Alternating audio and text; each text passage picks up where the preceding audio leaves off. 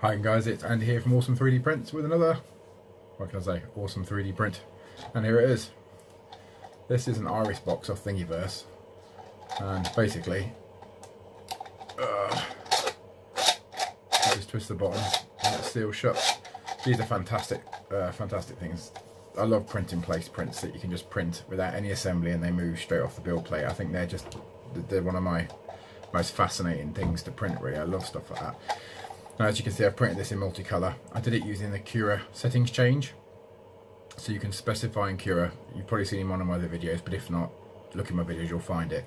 And you can set in your slicer at what point you want it to change the filament and change the colour. So it'll get up to this layer, then Cura will stop the printer will spit out the filament, you put your new filament in, then it will carry on printing. You can also set it to change the temperature as well as it goes. So it changes the temperature for each specific PLA. But yeah, generally, that's printed really well. I love that. And because you've done different colours here, you've got different colours on the roof as well. That's absolutely fantastic. I really like that. Anyway, I'll show you guys it printing. I'll show you what I had to do to it after it finished printing, and then we'll go from there.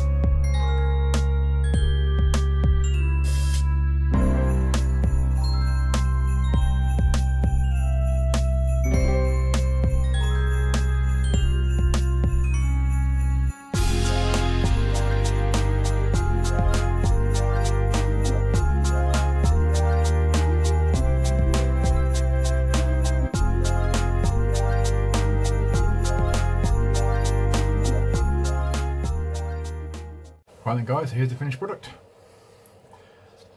My daughter chose the colours, but it's just using up little bits of filament they had left really, so generally it's printed really well.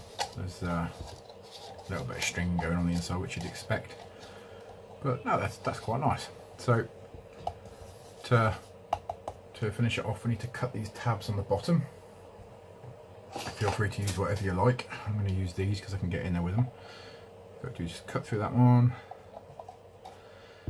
Cut through that one, that one, that one. When you've cut the last tab, you'll actually feel the thing start to move. If it's all printed as it's supposed to, you'll feel it come a lot looser almost straight away. That's it. You can see it move straight away. The second you go for that last tab, it moves almost instantly. Once you've cut the tabs off, you've got to pry at the sides.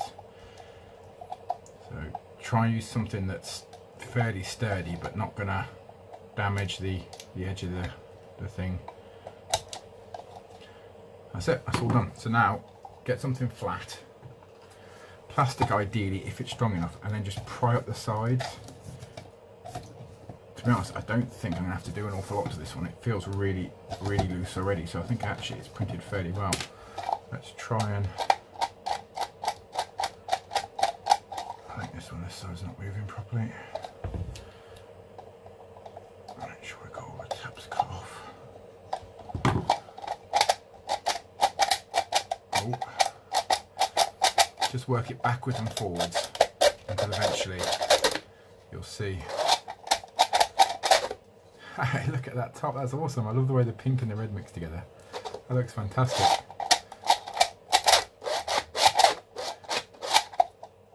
I'm getting a few stringy bits off from the bottom, which you'd expect to work loose anyway, so that's no biggie.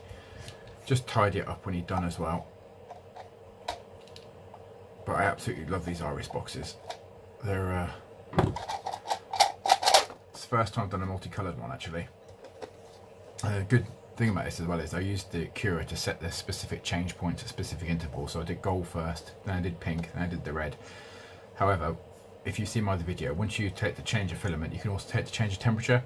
Well, I print this bottom bit at 210 because that's silk PLA. It prints better at 210 than it does at the other stuff. I printed this one at 190. It might be 200 actually, but anyway.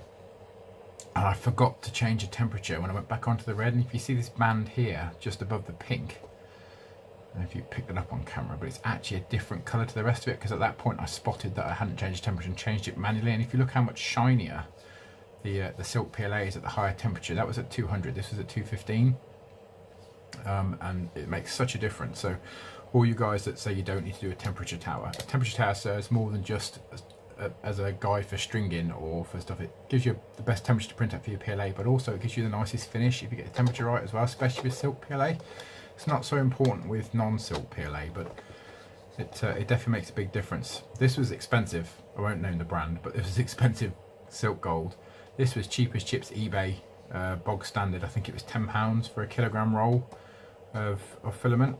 And this was silk PLA again, but it was cheap off Amazon. That was only, I think, about 12 or 14 quid for a roll of silk PLA, which is cheaper than this stuff, but not the cheapest obviously. But generally that's worked really well. So yeah, if you guys feel like doing one, I'll leave a link in the description so you can find it. If you liked my video, give me a thumbs up, and if you want to see more, subscribe, and you'll get all the ones as soon as I release them. Thanks for watching guys, I appreciate it. Take care.